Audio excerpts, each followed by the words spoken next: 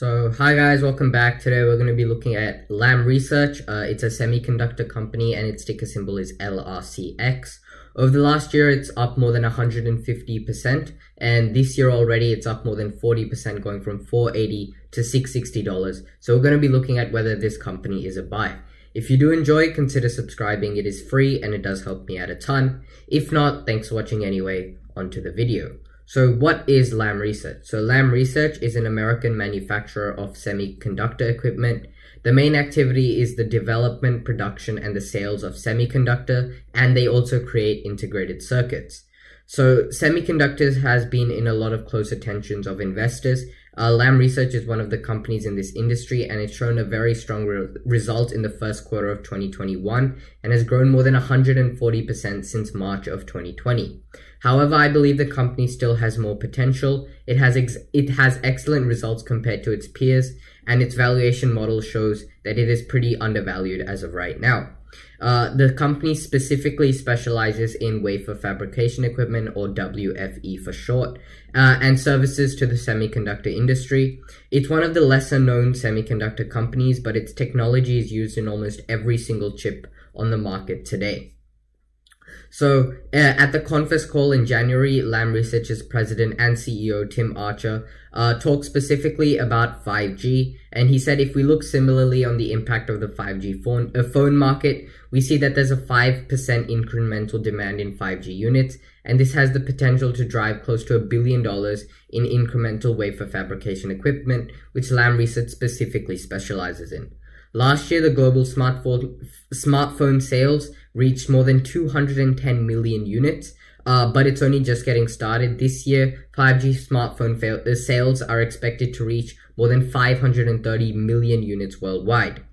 According to their most recent investor presentation, they expect the WFE spending will be in the high 50 billion range in 2020, and for 2021, the spending is set to be between 60 and $70 billion. Lam Research is one of the top 3 players in the industry, and it has 20% of market share, and it targets this to grow to 25% market share by 2024. Lam Research serves 3 main markets. It serves memory, foundry, and logic and integrated device manufacturing. Memory is the largest contributor with 60 to 70% of its revenue, followed by foundry to 20 to 30% revenue, and logic and IDM contributing the rest. So semiconductors are used in almost all sectors of the economy. The industry and the world as a whole is moving towards more gradual automation, which uses products made by companies such as Lam Research. Many familiar products that we're using right now are becoming more and more technologically advanced, in particular the emergence of self-driving cars. The company is a leader. Lam Research is a leader in certain technologies, more specifically deposition and etching. This is used when they're creating their semiconductor chips. The competitive advantage can be seen through their high gross margins of 45%. They have a gross margin of 45% and an OCF margin of 26%, but also the amazing returns on capital. So the return on invested capital has been at 25% over the last 3 years, and the return on equity has been more than 50% if you're looking at this year, and between 30 to 40% over the years before that. So high profit margins, gross margins, OCF margins, and return on equity, and their profitability selling their services is because of their monopoly on the manufacturing equipment for certain semiconductor processes. As previously mentioned, we're looking at deposition and etching, and because of this, they have an amazing pricing power in the company, and the management looks to exploit this for future revenue and profit. The next thing we're going to be looking at is the financials. So we can see the earnings per share consistently increasing from about 2013 onwards, from about 0.66 cents all the way to $20 currently. Their dividends also is pretty solid. However, it has a pretty low dividend of less than 1%, but the dividend has been consistently increasing with a low payout ratio. That means that they can increase their dividends by a significant amount in the future. Their operating cash flow, their cap spending, and free cash flow are all increasing. So that's very good. More money is coming into the company, more money is being invested in the company, and more money is being stayed in the company as well. The return on assets has been consistently increasing, pretty solid at 21%, and the return on equity is mind-blowingly 60% in 2020 and pretty solidly over 30% over the last few years as well.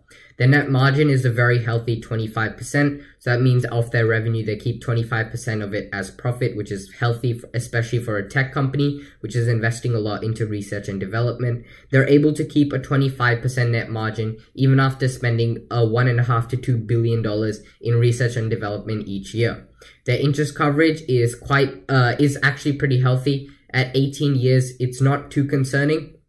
But their debt is quite high at a debt to equity ratio of 0.91.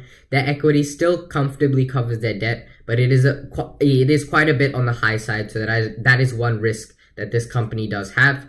Its price to forward earnings is currently 23. If you look at the market whose price to forward earnings is about 25, you're looking at it as a pretty cheap rate as of right now. And their PEG ratio of 1.4 is one of the cheapest in the industry, which means it's one of the cheapest but also solidly fast growing stock in the industry as of right now. And we've already talked about how semiconductors will be an amazing growth factor in the future of the world. And Lam Research, being one of the largest players in the industry, have trading at a pretty cheap price and growing at one of the fastest rates compared to their price is a very good positive for this company.